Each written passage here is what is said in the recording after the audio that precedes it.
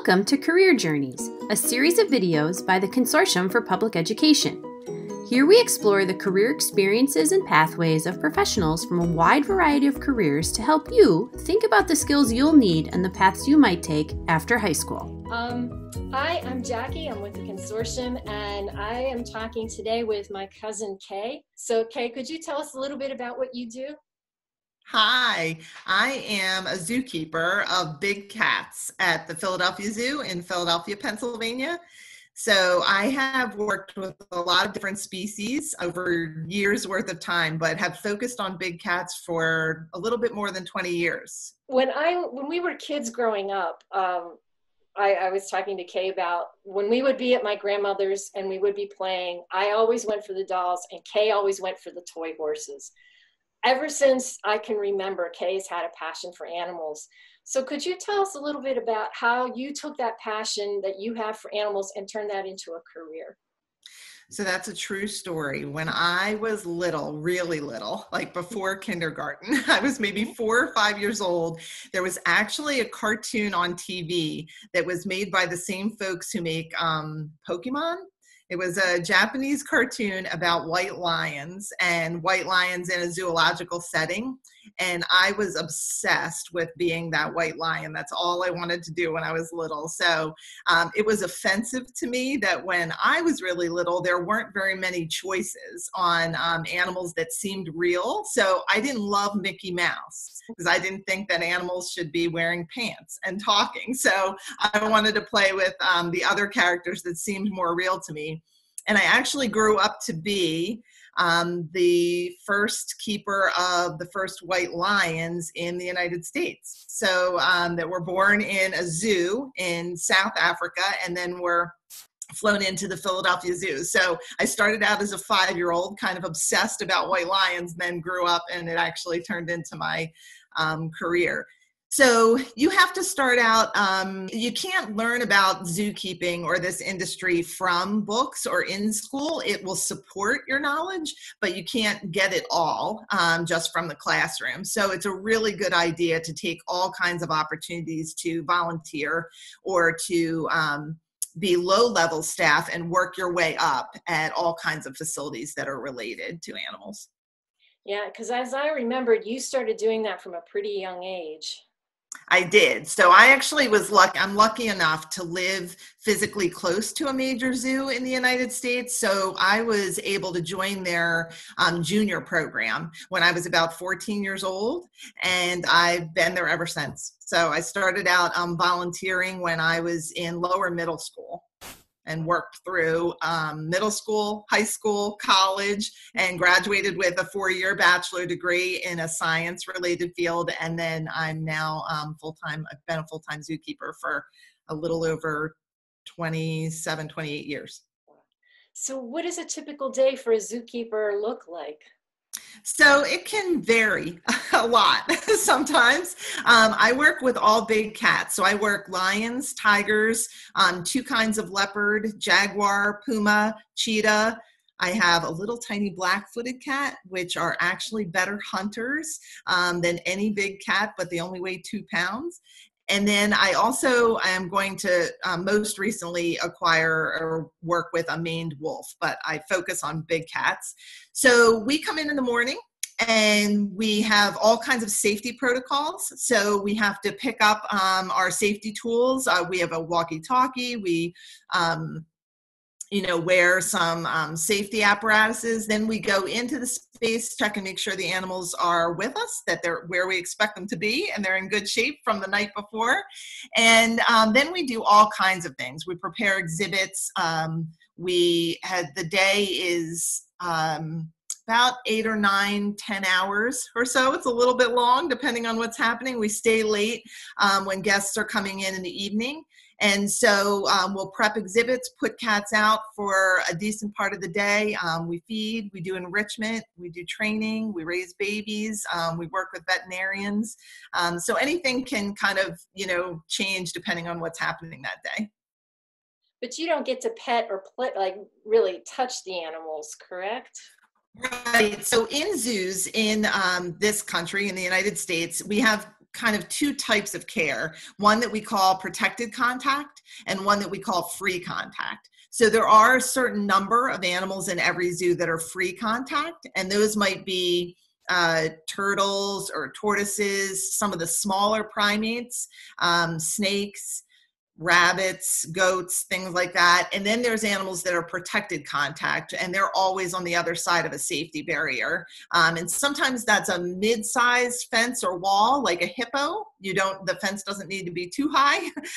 They're not great jumpers, but then for big cats, the fence is, all the way around the exhibit. And so we never do go into the same space with the cats.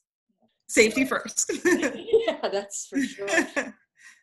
So if I'm a kid that's like 14 years old and I think I want to do this, what would you recommend that I do to maybe prepare myself or to explore a career like yours?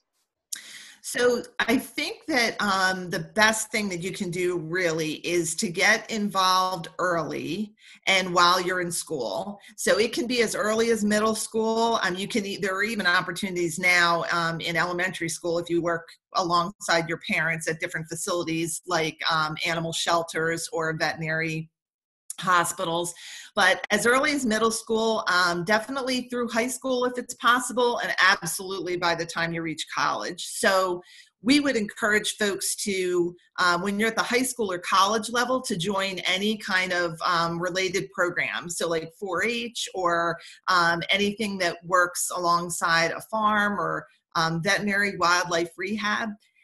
But it is pretty important to spend time volunteering or on staff while you're getting the education. I don't really know of any large zoo facility in the United States that hires folks that just have the college degree. Almost all of us do have 4-year bachelor degrees.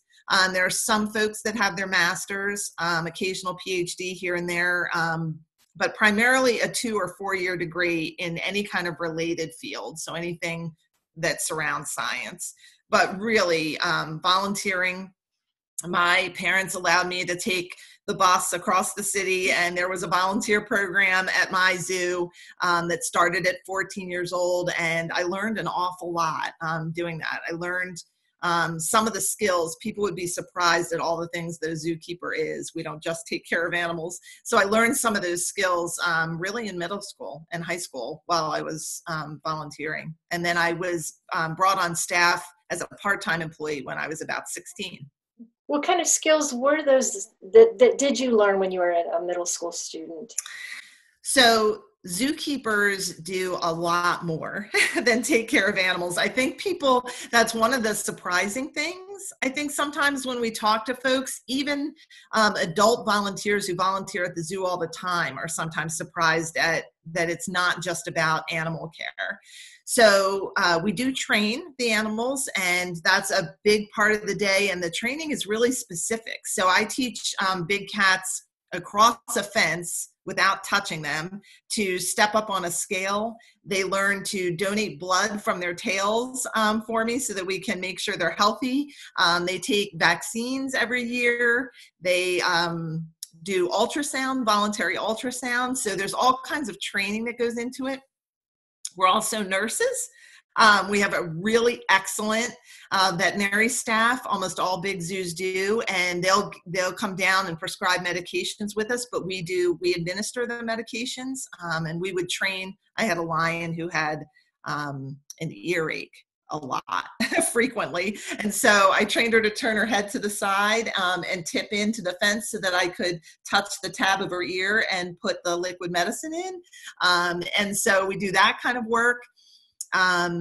We're designers. We have an exhibit, and we have to figure out how to place logs and where trees should go. And if you're on the primate team, you do an awful lot of woodwork.